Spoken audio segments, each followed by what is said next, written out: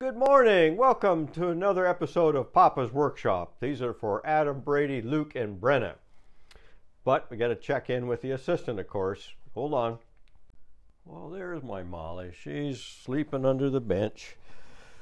Always a close at hand. Would you like a little treat? There she goes. She works hard for those. You ready to go to work, girl? All right. Today we're going to talk about measuring and layout. You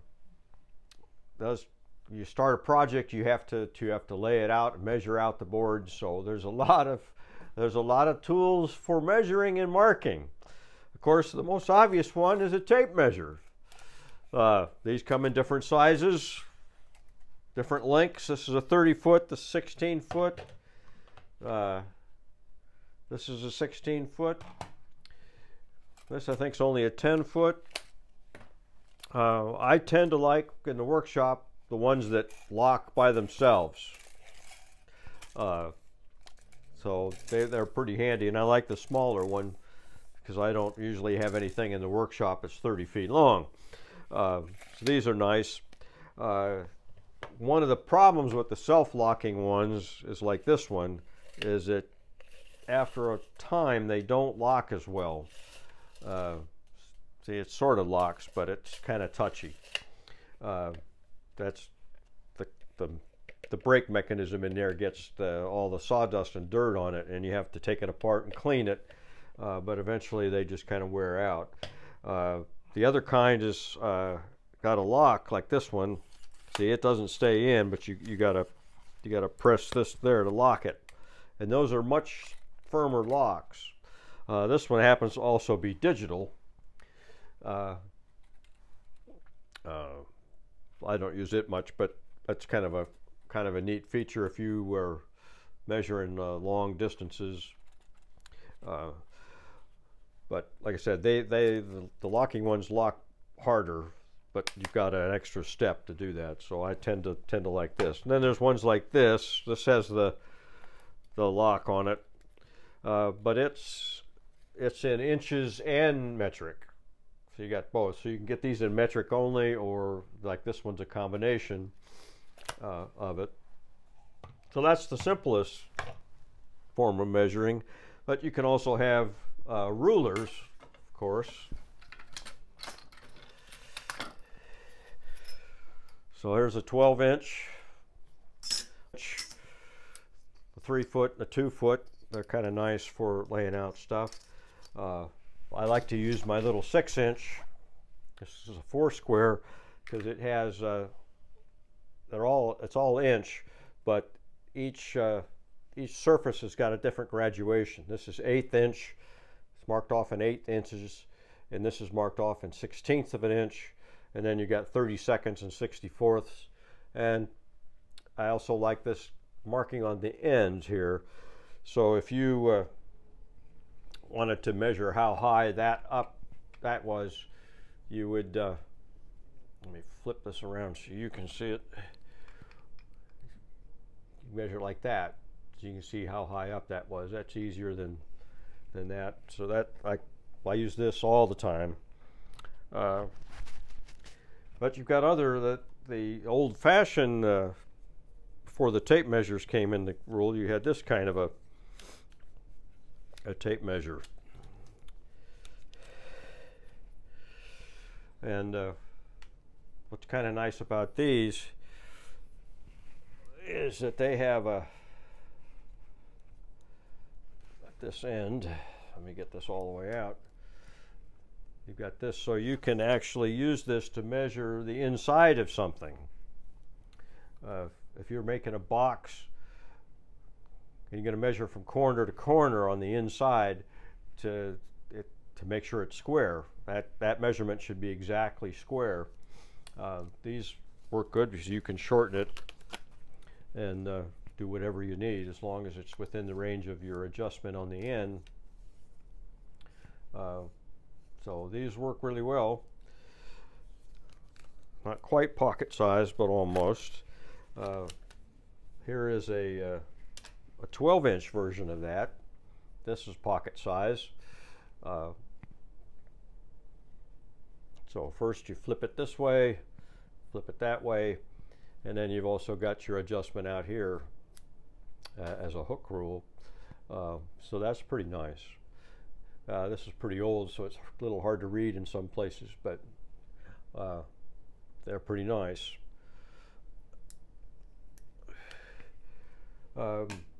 You've also got gauges like this that measure the thickness between these two or between these two, or you also on the outside, if you're measuring inside of a pipe or something, and then you read the scale here. I use this little plastic, this is called a dial caliper, but the same idea. You measure between these two or between these two for something inside, and this particular one reads out in inches, but in 0.01 of an inch or in 64ths of an inch.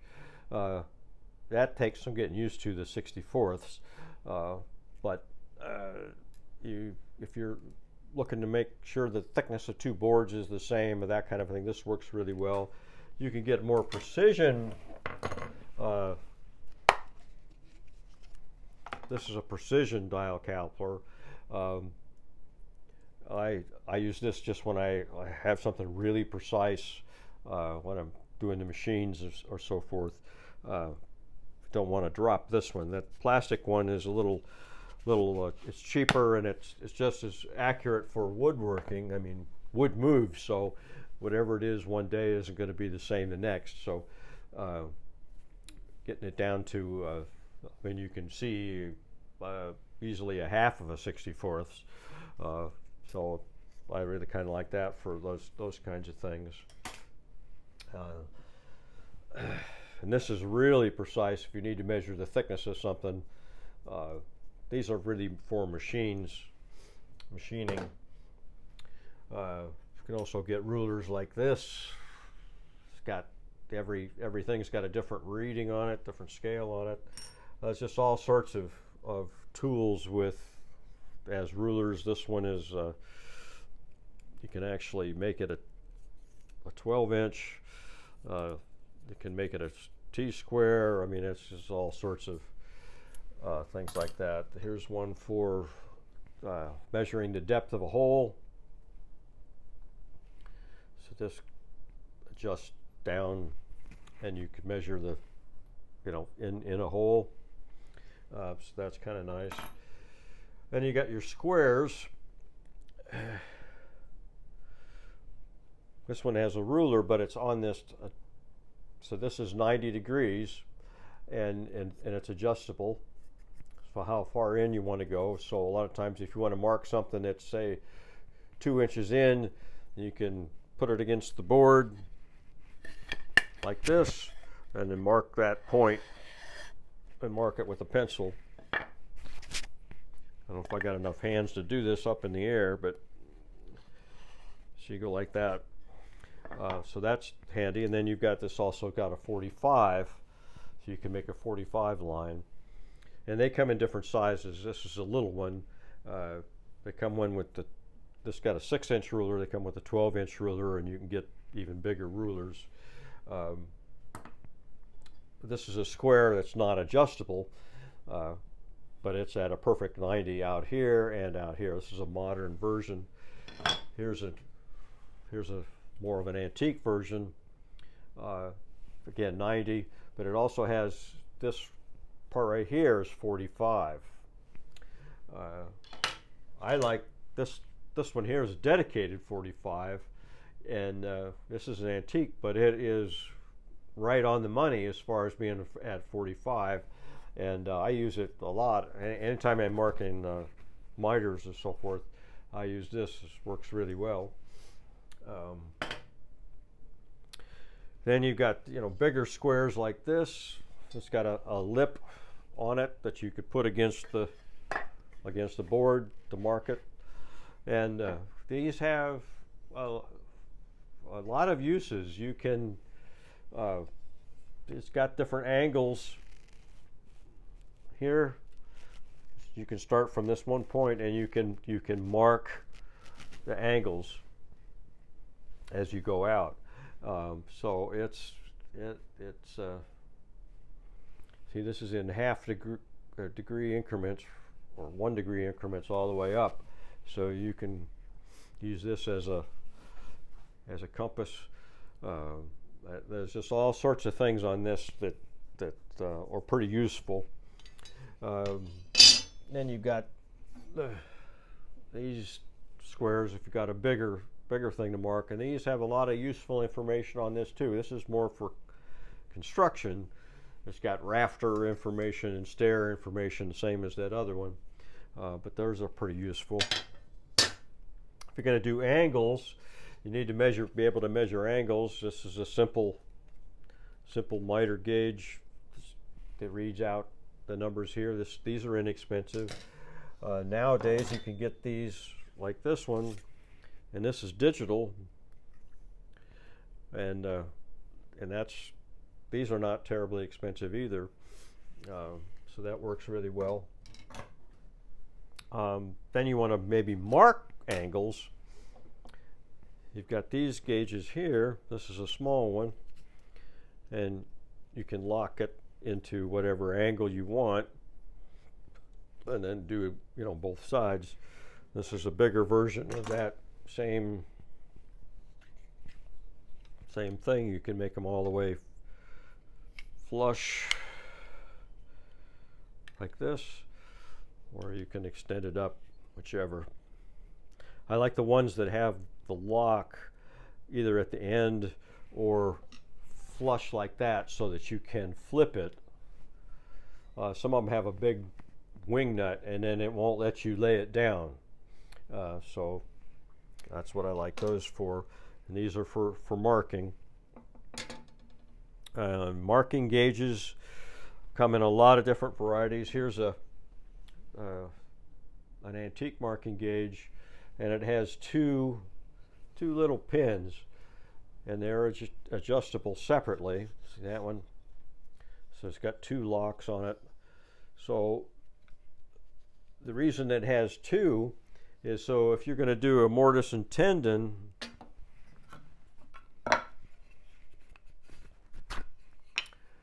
and you want to mark that square hole, you would set the gauge for one edge, and then the gauge for the other edge. So you could have that setting and then just flip it and do it. And you can, I don't know if you can see the marks on that from when that was done.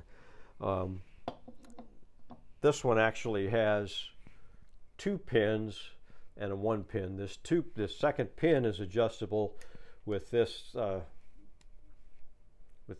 separately, so you can set the actual, get your chisel out and set the width of those 2 pins, and then set the distance from the fence, and then you would just mark that on there. And these are done with these have little sharp points that you have to keep sharp, and you just kind of lean it and you just drag it like that, and it makes the lines. I probably can't see that on there. So those are nice. This is just a homemade one that you just undo the lock and then lock it back in. Just a little cam that's in there.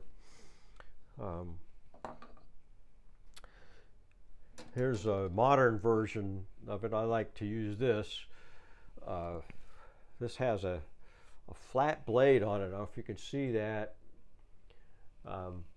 So you can keep that sharp, and then adjust with this dial. I can adjust where that fence is, and then mark it. And this acts like a knife. So I'm going across, it acts like a knife cutting that. So that I like. This is what I use pretty much all the time. And you can get a double blade for this one as well. Not adjustable, but it's a fixed width. Here's a Stanley butt gauge. These were made really just for making the mortises for a hinge. So it's got two little knives. It's got this little knife here, and then this one here. And they were really made for marking the thickness, the width of the hinge, and then the depth of the hinge, and that's pretty much they're dedicated for doing. But it's a marking gauge, just like the other. And let's see. Oh, you got other things, other straight edges. You can have a little T-square. That's kind of like these. There's a bigger version of these. Like I said before, it's nice to be able, if you're making a box, to measure corner to corner on the inside. You can also measure on the outside, but sometimes with you're clamping it up, the clamps are in the way and you can't really get to the outside. So that this ruler works well for that. But also you can get something like this. You supply the wood. It's just these two little clips, and I can loosen that and adjust the depth of this. And see, I've got a point at each end, and you have sticks of different lengths depending on what you're working on, and you can lock that in place with one and then try it at the other and see if it fits. If it won't fit, or if it's got too much slop, you've got to squeeze your box a little bit. So those work pretty well. You need a compass to mark circles. They come in bigger sizes as well. A lot of times I will just use this little simple, these are inexpensive circle guides, but I can use that just for a little radius on the corner of a board. If I want to round it, I can just trace that on there like that. So that works pretty good. Then you can get, if you got really big circles, you can get something like this. There's a little compass that I can adjust on the length. This is, again, you supply the stick, and you move these around either. So you plant that and make your circle. So that works really good. Curves are another thing. We got the circle gauge, but sometimes you got something really big. Well, this is this little stick here, and the string, simple to make.